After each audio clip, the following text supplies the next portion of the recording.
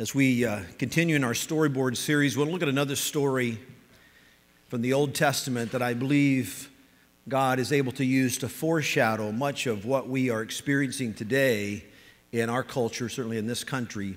And it's found in Judges, the 13th chapter, although we'll be looking at a couple of chapters in Judges. It's the story of Samson.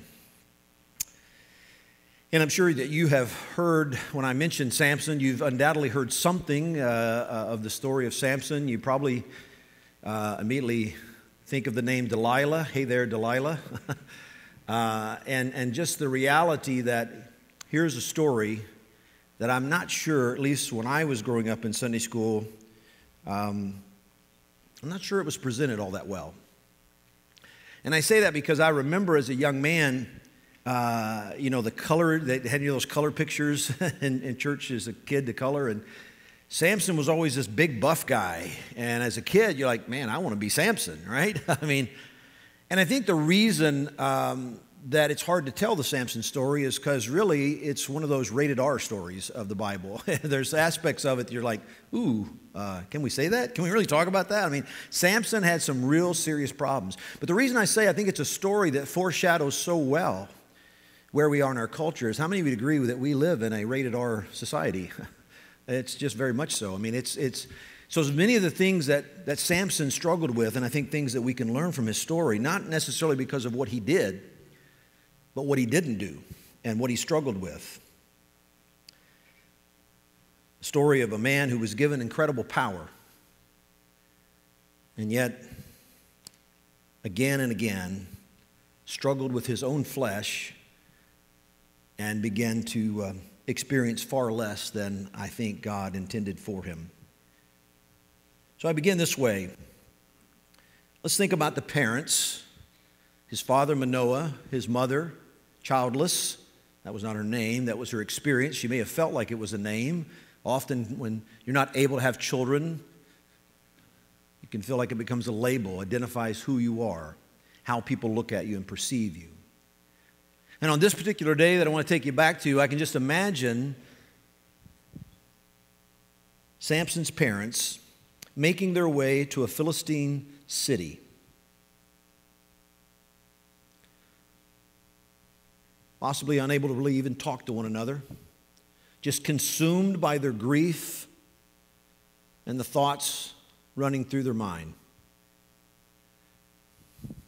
It was not supposed to be this way. It was not supposed to end like this. If you look at it from their perspective, here's this woman who undoubtedly had prayed and prayed, her husband Manoah praying with her that they would be able to have children. And eventually, one day, an angel appears to them and tells them that they indeed will be blessed with a child. But not just any child. He will be a child who will have the Spirit of God upon him from the day he's born, and in the sense he will have power that will be given to him, and he'll have a calling on his life. His calling will be to deliver the Israelites from the bondage and captivity of the Philistines. And by the time we arrive in Judges to the story of Samson, we need to be reminded, how did they get in this bondage? Well, Joseph, you'll recall, had been blessed of God. Joseph had led them into Egypt, had attained great power in Egypt. But as Scripture tells us, then another king came along in Egypt who did not know Joseph, didn't know anything about Joseph, had no connection to Joseph. And the Israelites began to struggle.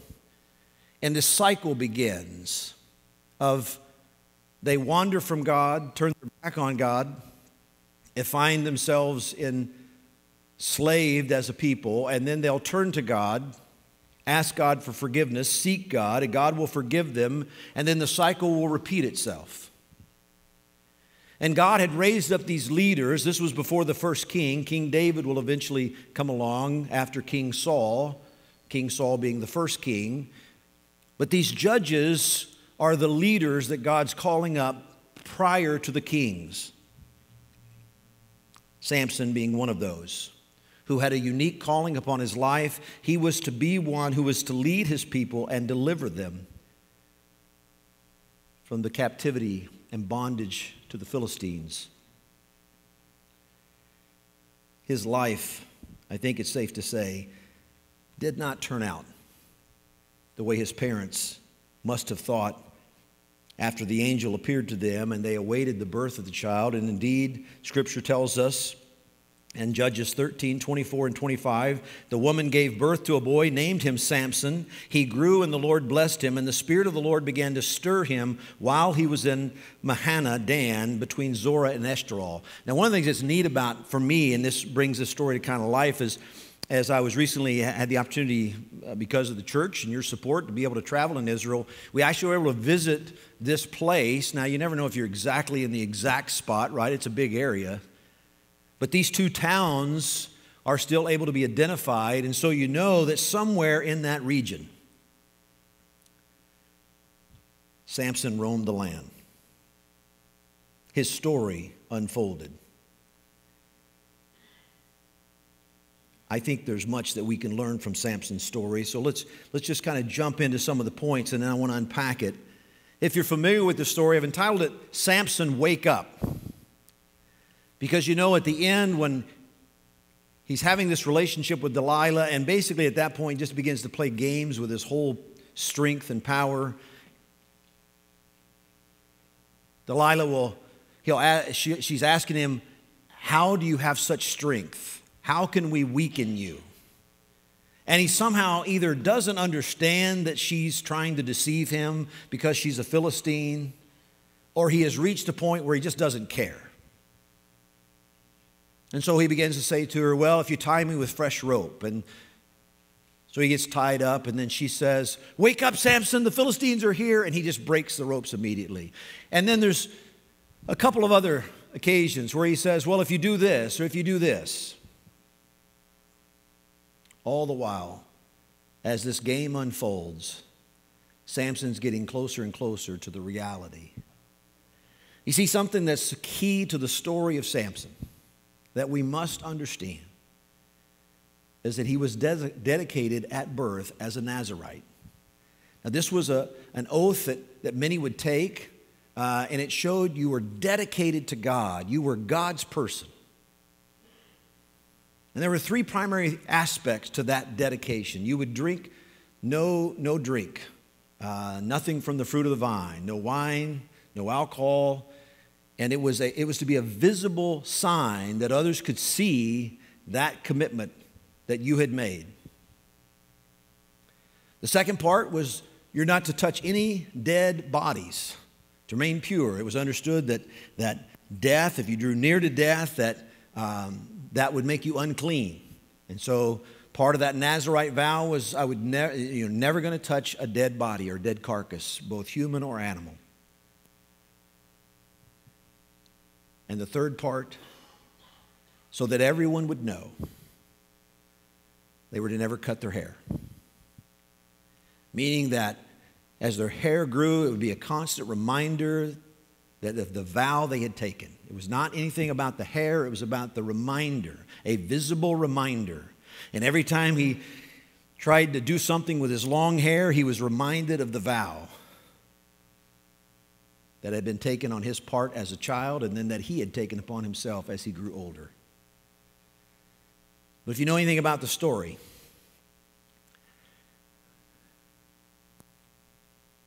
you discover that Samson did not take that vow seriously. And as a result, his life would be far less than what it could have been. As we look at some points about waking up to the blessing of God, if we're reminded of anything in the story of Samson, it's that God was the one who gave him his strength. Samson could do nothing on his own. We talk about recently in our Power Up series and our Vacation Bible School. The reality is that God is the one who powers us up. And that's certainly the case for Samson. It was God who gave him his power. But he would fail to understand that and put it into practice in ways he needed to. And so some of the things that I think we can learn from him, if we think about the blessing of God on our life. And by the way, I'm going to do this series of a little midweek devotional I've been working on about blessing. How many of you have seen #blessed, right? You ever seen anybody do that, #blessed? What does it even mean, right? I don't want to get sidetracked, but when we think about the blessing of God, if we're not careful in this culture, it can mean everything's going good and prosperity is upon me, right? I'm being blessed financially. I'm being hashtag blessed. And I'm not saying that's not anything to do with it, but you need to know out of over 100 verses in the New Testament that make reference to blessing, or blessed, none of them have anything to do with financial prosperity or things. To be blessed of God means really to be close to God, to be near to God, to be experiencing the fullness of God in your life. And so that can be reflected in a lot of ways, but that's what Scripture understands the blessing of God to be. And so when we think about waking up to the blessing of God's strength, that as it relates to strength, the blessing of God is that as long as I stay close to God, I'm going to be empowered by God, empowered by His Spirit. I'm going to have the strength I need for no matter what I face. And what we learn in Samson's story is he struggled to do that. And I think the reason it reflects so well where we are is I know in my own life, I too can relate to the struggles of continually relying upon God, leaning on God, allowing God to empower me. We all know something of what it is as Americans to think I can do it in my own strength. And Samson would discover that painfully as well. Waking up to the blessing of God's strength involves, first of all, praising God for what He's done. You've done that this morning. I so appreciated meeting with those who were baptized as they shared with me some of their story. And what I heard again and again was just praising God for what He's done. You heard some of that in Jennifer's testimony this morning, and just the reality that God is working, He's drawing me near, and I feel blessed because I feel close to God, and I feel like God is answering prayer in His timing. Praising God for what He's done. That's why we begin every week. John, I appreciate the work you do and the worship team put in bringing us to, on the first day of the week, that we come together and we just worship and praise God, because the first step in waking up, and I love how our worship team, sometimes we even use that language. Are you woke up, right? that should wake you up, right? After Tyler finished on the drum, that should wake you up. And I hope you saw when Tyler was playing the drum, just praising God for all that He's done. Now, the reason that's part of Samson's story is even before Samson's born, Judges tells us that that's what was happening. His parents were praising God. They had been praying for a child. Now they're going to have a child. We're told in Judges 13, Manoah inquired of the angel of the Lord, "What is your name, so that we may honor you when your word comes true?" He replied, "Why do you ask my name? It is beyond understanding. It is wonderful." Some theologians think this was even Jesus, was the angel who appeared to them. Then Manoah took a young goat together with the grain offering and sacrificed it on a rock to the Lord. And the Lord did an amazing thing while Manoah and his wife watched. As the flame blazed up from the altar toward heaven, the angel of the Lord ascended in the flame. Seeing this, Manoah and his wife fell with their faces to the ground. They worshiped and praised God before Samson's even born. They're waking up to the blessing of God and God's strength and what God's going to do. And in that moment, as they are praising God, they are so hopeful that their son, Samson, will be the one to deliver the people. Well, if you know the story of Samson, you know that when he had this strength, he just seemed to make a game out of it. Like, he told his mom and dad he'd seen a girl in the Philistine territory, and he wanted to marry her. He just came back and said, "Get her for my wife." Remember, this is in a time in a culture where the parents would arrange marriages, and he's saying, "Get this woman." Now, this was not somebody they had in mind. Probably up to that point, they had been looking at somebody within their own family and faith. Not family necessarily, don't think Kentucky, just... They were looking for somebody among their own people.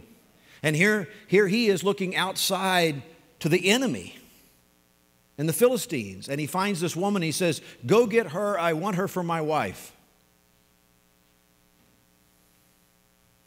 His parents said to him, are there not any women among our people? I mean, why? Why are you going to go find a wife among the enemy. Samson, don't you understand your calling? Don't you understand who you are, who you've been called to be? What are you doing? Scripture says one day as Samson was on his way to the Philistine territory, I think it's a sign, there was a lion that attacked him. Just out of the blue, this lion pounces on him, right? And we get a glimpse of his strength because Scripture says he takes the lion and just rips it in two.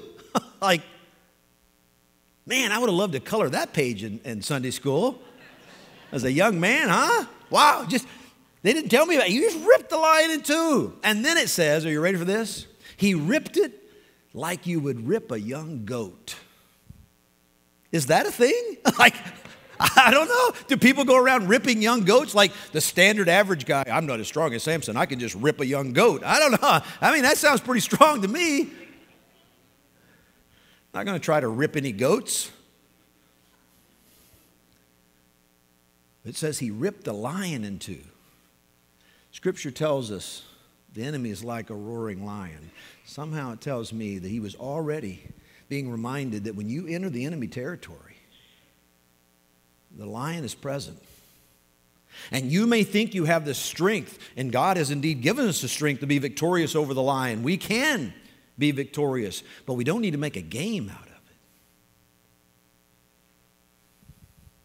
Later, we're told in Scripture that Samson was on his way yet again to the Philistine territory, undoubtedly going down to marry this woman. And like any guy who's done something, macho and big, like ripping a lion, I mean, other guys can rip young goats. I ripped a lion. He remembered it. He gets to that part. He probably starts thinking, wait a second, around here somewhere, I ripped a lion in half.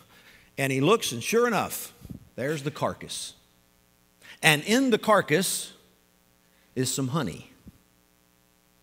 Oh, don't miss the imagery here. As he looks at that dead carcass, he had to know at that point, you have taken the vow of a Nazirite. You are not to come in contact with any dead body. Not only are you making your way into the Philistine territory, into the camp of the enemy, now you're going to go over and take honey from the carcass of this dead lion. Can everybody say, ooh? Are you serious? He scoops up some of the honey and is on his way. We're told he even gave some to his mom and dad, but he did not tell them where it came from. Anybody want to take a guess why he didn't tell them where it came from? It's kind of a subtle way to let us know he knew what he was doing was wrong. He knew he wasn't supposed to be doing that. And it's all of a sudden here that I find myself able to relate to Samson more than I would like to. I go from this kid who colored pictures of him, only understanding kind of the cool parts of his story, to becoming an adult and realizing like, ooh, I don't know if I want to be Samson. I mean, I don't think I want to be. And then you know what's frightening? I look in the mirror and outside of the physical part, I start looking a lot like Samson.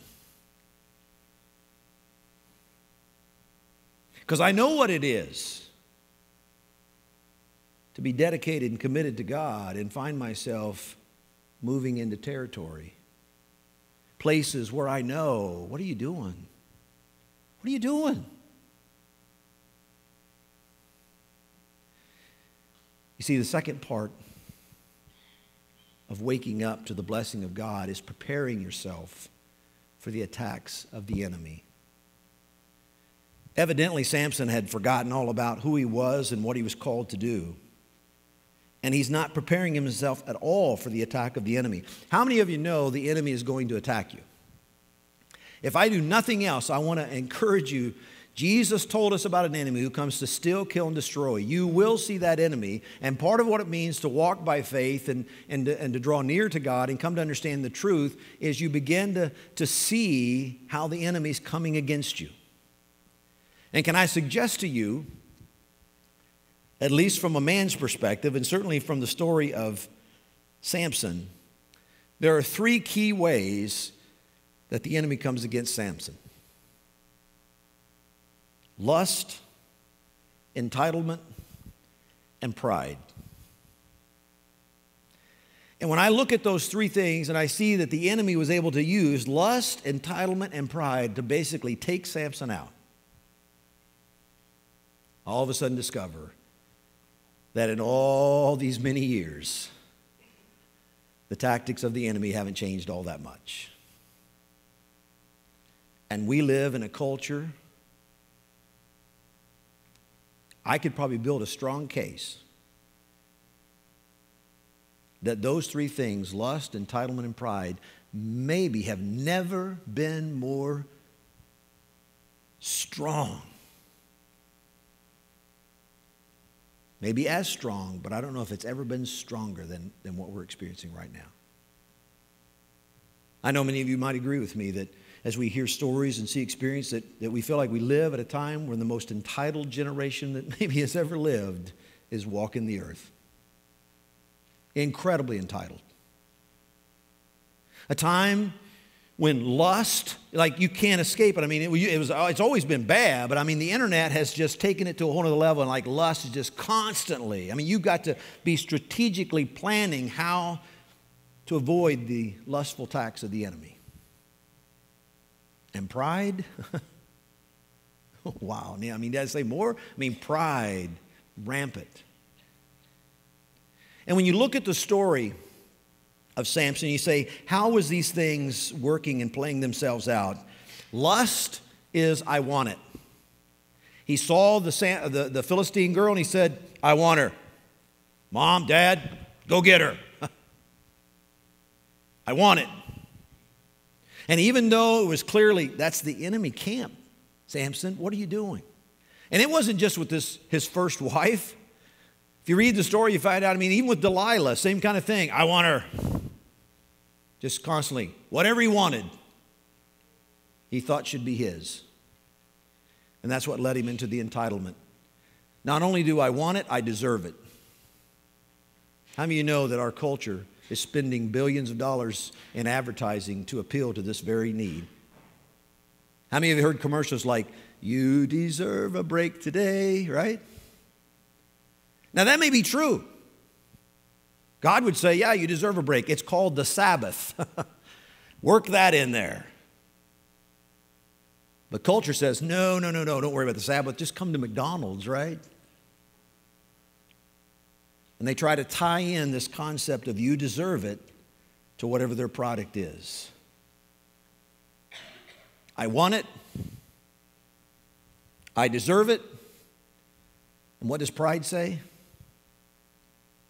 I can handle it. I got this. I can handle it, right?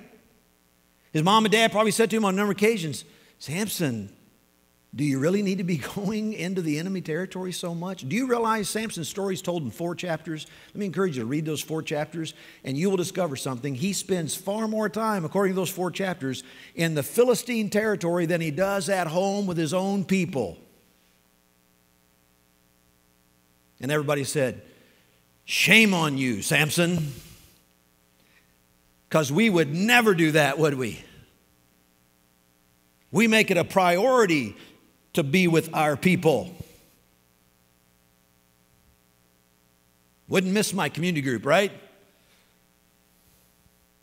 Wouldn't miss church at all. It's important. I need to be there with my people. It's where I gain my strength. That's how we live, right?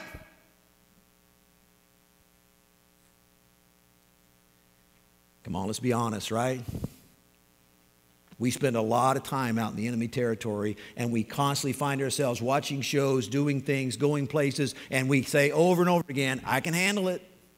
I can handle it. I got this. Might be a problem for someone else, but I can handle it. And it's true. Up until the day you can't. And how many stories do we hear over and over again where somebody, yep, they were doing good. Well, would have never thought that would have happened to them. I want it. I deserve it. I can handle it. And those three things the enemy used to bring Samson down. Now I want to be clear about something. I'm not necessarily talking about from a faith standpoint in terms of salvation. I believe someday I'll get the chance to talk to, not only color a picture of Samson, I think I'll get a chance to talk to him. I think Samson will be in heaven. I'm not saying it's a salvation issue. What I'm saying is Samson was someone who was called of God to do great things for God with the power God had given him, and he squandered it and played games with it to the point when his parents come and remove the rubble of the collapsed building, they must have thought, how did it end like this? When the angel appeared to us, we never pictured this. And all I'm trying to say is it's a story that foreshadows a story that's played out in our culture so many times. I don't think sometimes when people fail, I don't think it's a salvation issue. God is gracious. God will forgive. If you're truly saved, you're saved. But how heart-wrenching is it to see the devil win these victories, destroying families, destroying people, reputations and testimonies and witnesses, just ripping them like some people rip a young goat. Preparing for the battle. Let me give you a couple quick points. How do you prepare for the battle? You got to break the trance. If the enemy has a way of kind of pulling into a trance and you know there's a place, there's a weakness, there's a temptation, something related to lust, you got to break the trance. Pray and get into the Word. Let the Word renew your mind. Don't just give in to it. Don't let him convince you it's not a big deal, because it wasn't a big deal for Samson until it was. One of the things I learned when I came to Tulare, it kind of surprised me. I'm just going to be honest.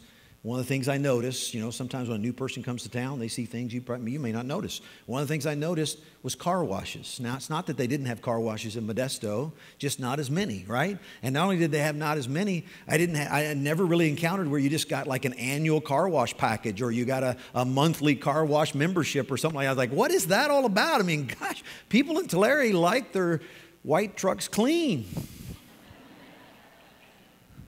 And I first thought, maybe it's because they drive white trucks and they want white, to be clean. I don't know. I wasn't here very long and I figured it out. A lot of dust around here. Like, you just leave your car parked, you don't do anything, you come back and be like half-inch of dust covered. Like, my goodness.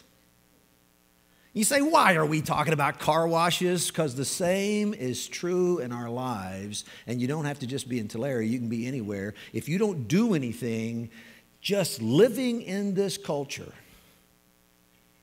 you're going to accumulate a lot of dirt and dust in your mind, in your life. And every time you see a car wash or you buy that membership and you get your car washed, just think that's a lot of what church is about. When we gather in church, when we go to community group, we're make ourselves available to God, kind of wash us up a little bit. Help get some of the dust off, God. Help get some of the dirt cleared out. Because if I don't take any steps, I'm going to all of a sudden find myself really, really dirty and just not caring anymore. I've just kind of accepted it.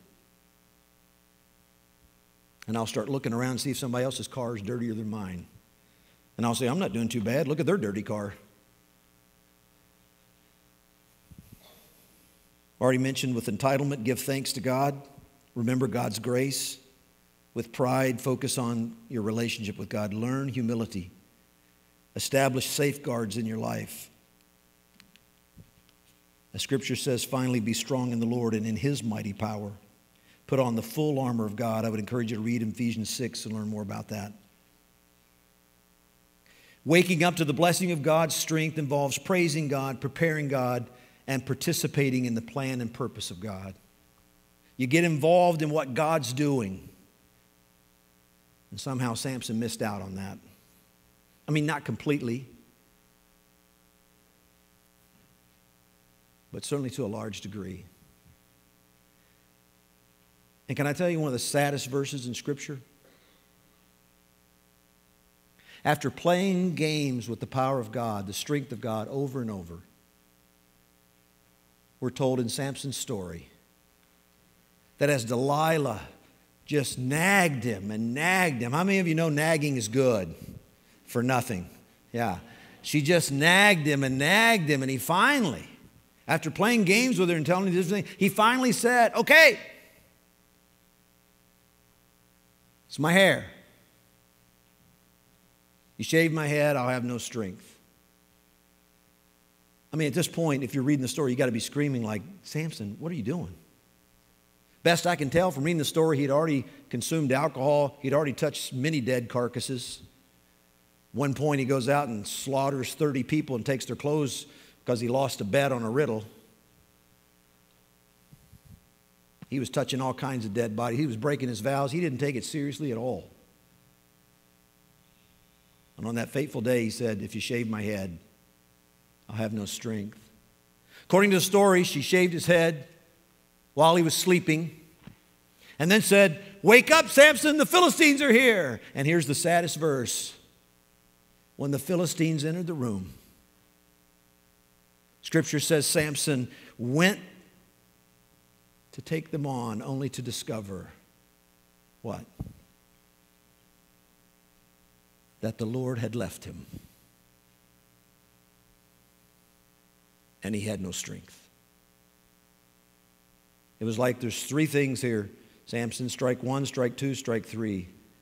You're out. Now again, I don't think he's out from a salvation standpoint. I don't think it's about him not being in heaven. What I'm saying is God said, I'm tired of you playing your game, Samson, and I left you. And when I left you to your own consequences. I left you to your own choices. I left you in your own strength to take care of the own problem that you created. And you want to know why that's so sad? Because it's not just a story that we read about from a long time ago.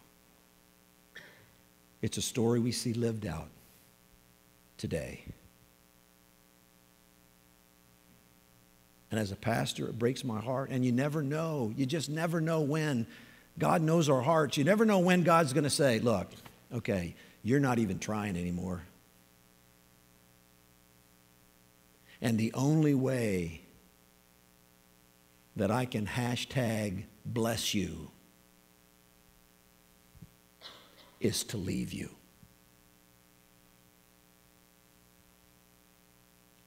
And you go through a tremendous amount of pain. His eyes are gouged out. He's blinded. He begins to be made a mockery of.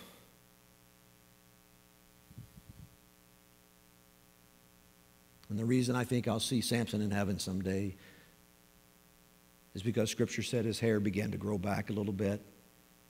And blinded and being mocked, he prayed a final prayer. God, give me the strength to at least take out these Philistines who are making a mockery of you. And God, forgive me for all the ways in which I helped create this situation where you're being mocked and ridiculed. God, show yourself for who you are. And that's when he pushed down the pillars that held the building up. God once again returned and gave him incredible strength. I'll be the first to tell you, it's a tough story. There's a lot of questions that can come out of that story. It's a sad story. But may be a story that we can learn from. May it not be a part of our story that sometimes we just keep making a joke out of our relationship with God. We don't take it seriously that he's here for us, that he's given us his word to give us strength and power to renew our minds and guide us, that we just keep making almost a joke out of our relationship with God, not taking it seriously, keep walking into the enemy territory, thinking I can handle, I want it, I deserve it. Only to wake up someday where God says, I'm going to bless you. But in order for that to happen, I've got to step away from you, and you're going to have to experience some consequences, because that's what it's going to take to wake you up.